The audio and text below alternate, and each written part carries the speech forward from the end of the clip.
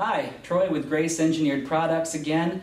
Today we're going to be talking about our VoltageVision ChekVolt combination unit. We call it our combo unit here at Grace Engineered Products. Essentially what we have here is a VoltageVision, the LED lights here, and we have 3 ChekVolts. They are all operating off of the same disconnect. What this is doing is giving us good information regarding live voltage inside the panel. Right now what the LEDs are telling us is that all 3 phases are working properly, and it's also telling us that there is no voltage leaking to ground, so we have a perfectly balanced system. We can doubly check that by using our non-contact voltage detector in the ChekVolts and verifying that yes, indeed, the LED lights are telling us exactly what we figured they would tell us, and we're doubly checking that with this.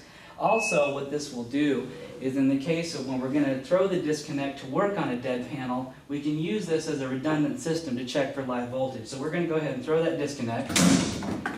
And as you can see, our LEDs have already gone out.